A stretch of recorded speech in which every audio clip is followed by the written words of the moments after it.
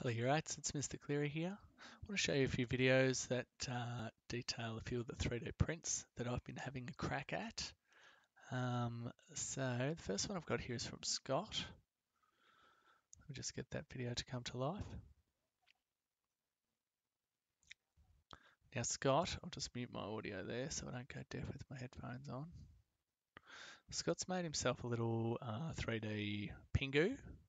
So this is him on the print bed. So this is his model here. This part here, my kids were saying that, oh, it looks like Pingu's got a beard. That's actually a support material, so that actually gets broken off the model once it's printed. Um, so that is his on the bed just after it finished printing.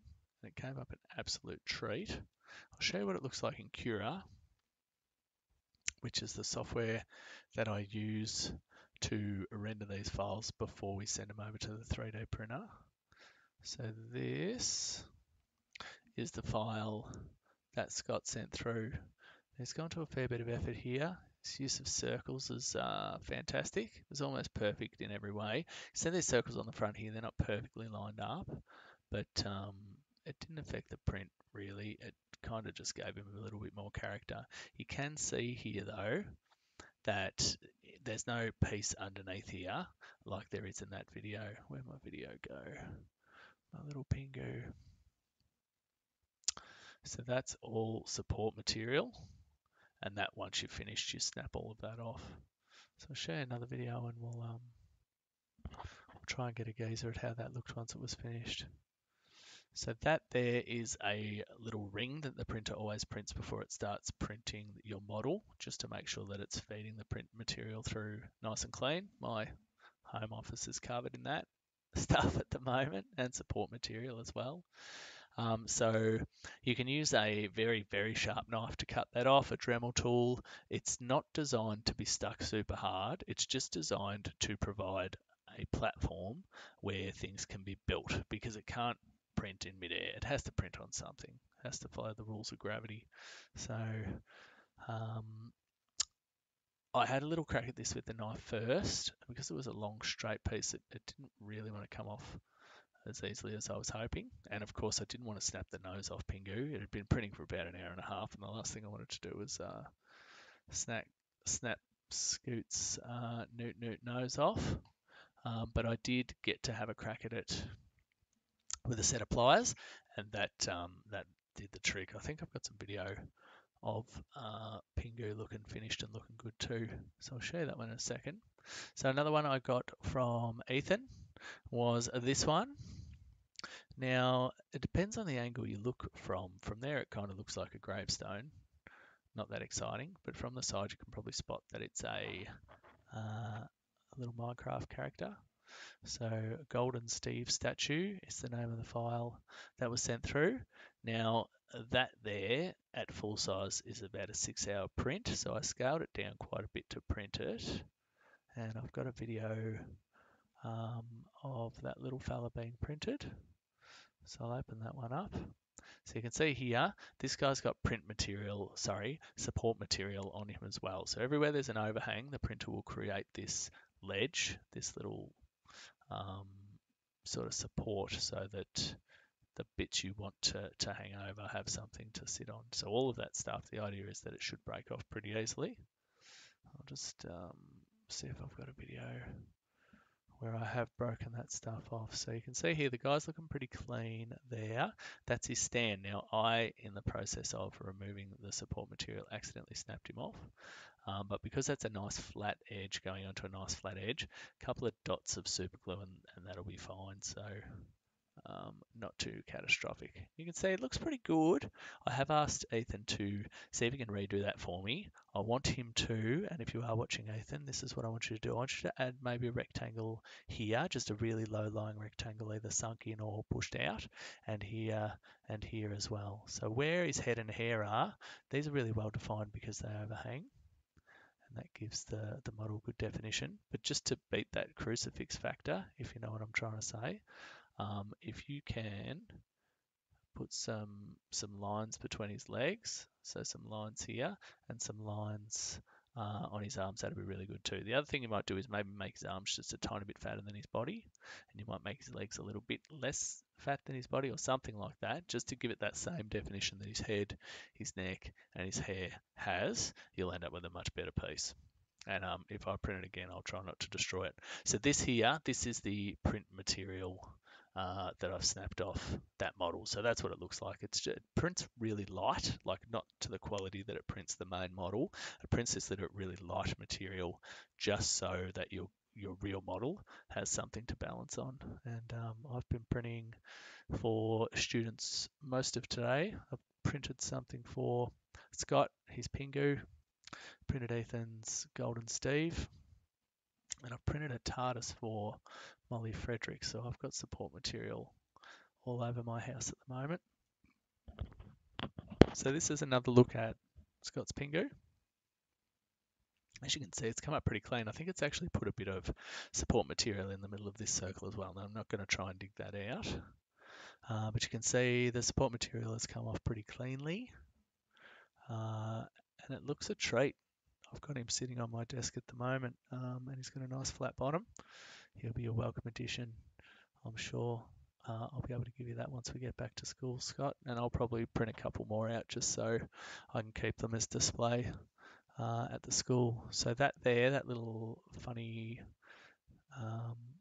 piece there, that snap piece, that's all that support material that I showed you earlier. So it sort of snaps off usually, and the idea is that you snap that off without, snapping his nose off. So I got the bond there was strong enough that it held up okay. Now every now and again you will snap one off.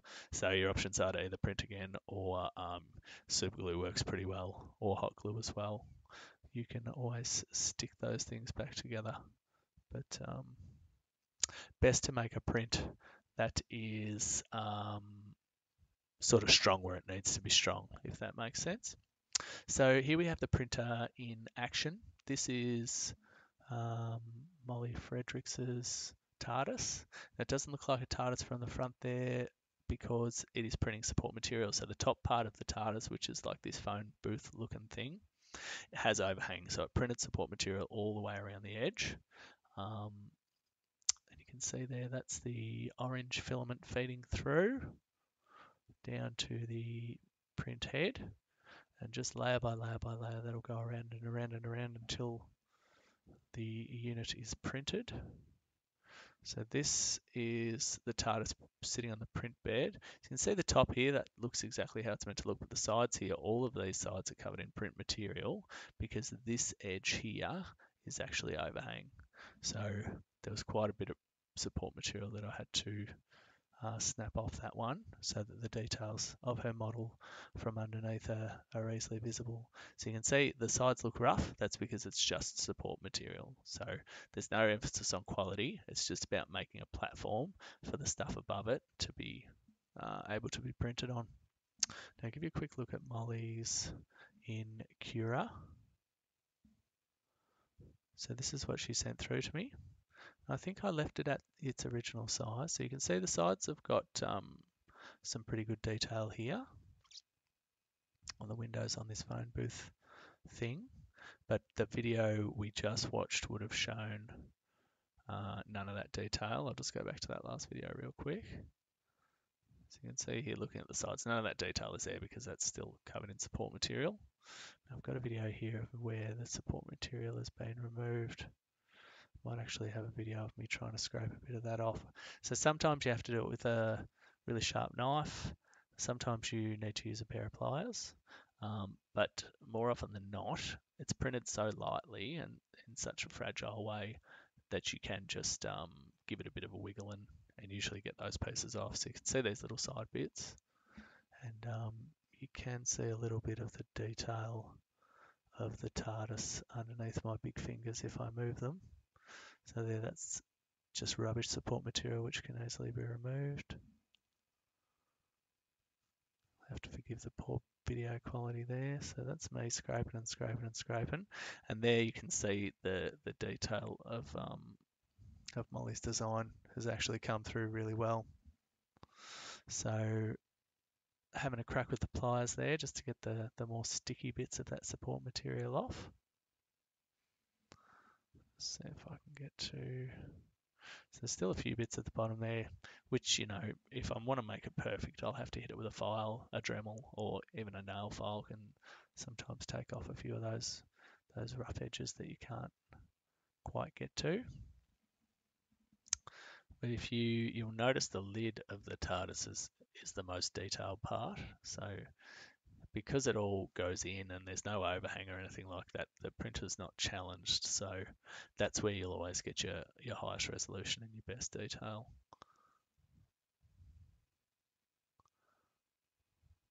So you can see there those details coming into focus. A nice little model, and mostly squares, not fully squares, but a lot of squares makes things a little bit easier to work with. And all of that is support material that I've had to remove from the sides. So all of that the printer produces just so when it gets to here, it's got something to print on. Because again, printing in midair is not something that this printer is capable of.